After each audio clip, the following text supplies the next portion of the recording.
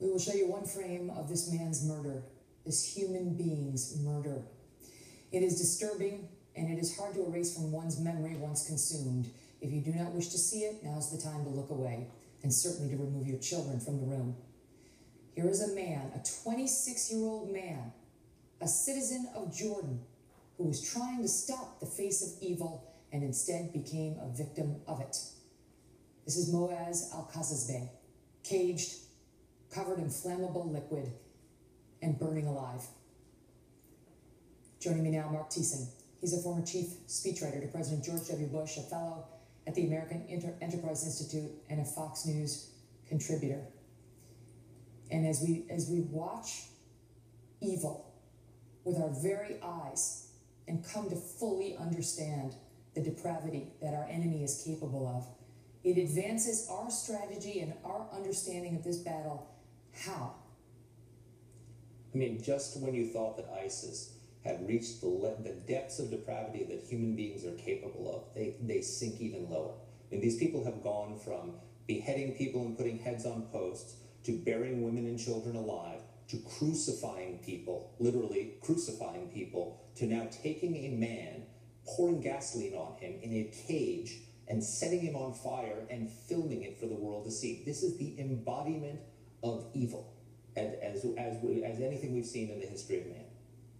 You spoke of going to Auschwitz not long ago and being asked a question by your son. Yeah, so we just had the 70th anniversary of the liberation of Auschwitz, and I took my son to Auschwitz last summer, and I showed him the gas chambers, and I showed him the crematoriums.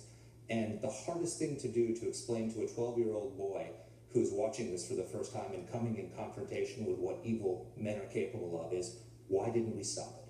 Why did the world sit back and allow the Nazis to accumulate power, to spread their ideology, to gain control of a great power, to build a military, and then go out and kill millions of people? And the answer I had to give him, quite frankly, is the same reason we did nothing to stop the rise of ISIS. This is the same evil in a different form. And again, the world is repeating the same mistakes, sitting back, letting these people rise into power, get control of territory, and kill on a horrific scale.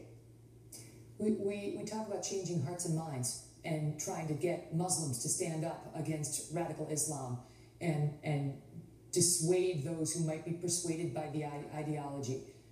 How on earth could anybody remotely attracted to this group, and it's said to be gaining in popularity, ever be dissuaded by reason? They can't be dissuaded by reason. That's the point. These people have to be defeated. And what is so horrible about this is that they were defeated. In 2009, this ISIS, which was then Al-Qaeda in Iraq, was defeated. General Jack Keane was on your show last week and talked about how he had seen the intercepts from Al-Qaeda Central saying, stop sending brothers, there's no point anymore, it's over. These people were out of power, they were down and defeated, and the American withdrawal from Iraq caused this, created the vacuum that allowed these people to come back, rise, and take over this territory. We should not be withdrawing from the world. The only thing that can stop this from spreading, a movement that does this to a man would not hesitate to kill thousands of people here in the United States. And if we do not stop them, that is what they are going to do. Mark, thank you. Thanks, Megan. Well, we are now reportedly just hours